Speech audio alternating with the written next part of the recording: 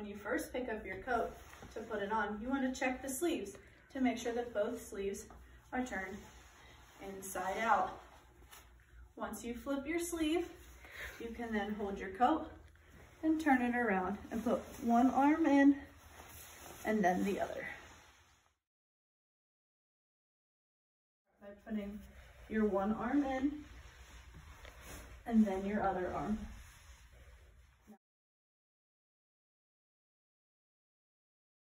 Another way you can put on your coat is by putting both your arms in the sleeves first and then slowly pulling it over your head and sliding in your arms the rest of the way.